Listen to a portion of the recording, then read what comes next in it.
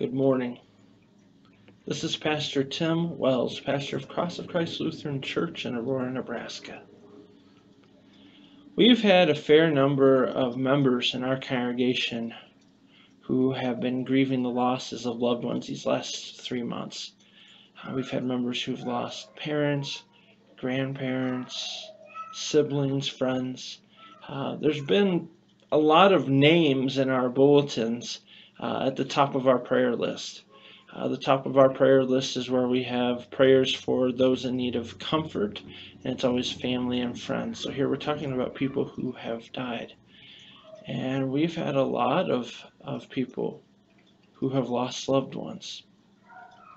I thought in light of that this morning, and I've read this chapter multiple times in devotions, but knowing that we have people grieving, I thought I would point us again to our hope.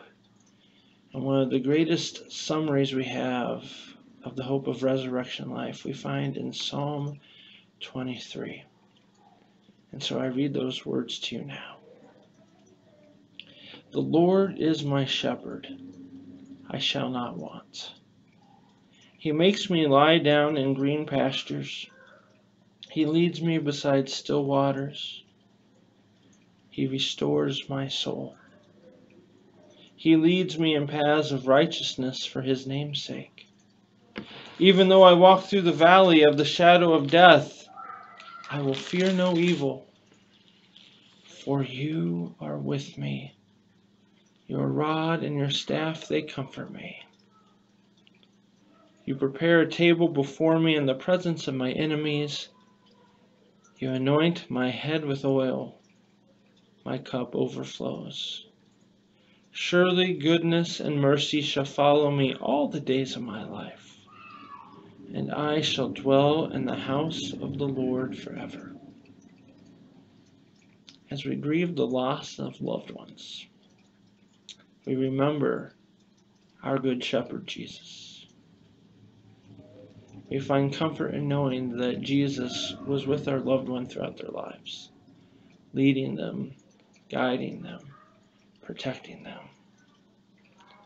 And now that they've been laid to rest, we find comfort in knowing that through Jesus, they have gone to dwell in the house of the Lord forever.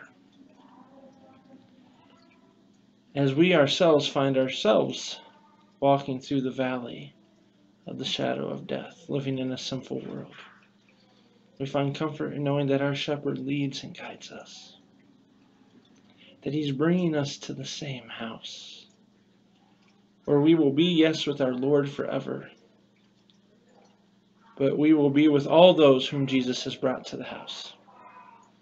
We'll be with our loved ones again to live with Jesus forever. Let's pray. Lord God, Heavenly Father, Lord, we come to you today with heavy hearts as we grieve, as we remember those loved ones in our lives whom we have lost. Lord, give us hope. Give us comfort. Give us joy in remembering our Good Shepherd and our Savior Jesus and the life that he has won for all who belong to him. In your name we pray. Amen. Pray God's blessings on your day. If you're grieving, remember the promises we have in Christ. And if you know someone who's grieving, give them a hug and remind them how much Jesus loves them. Amen.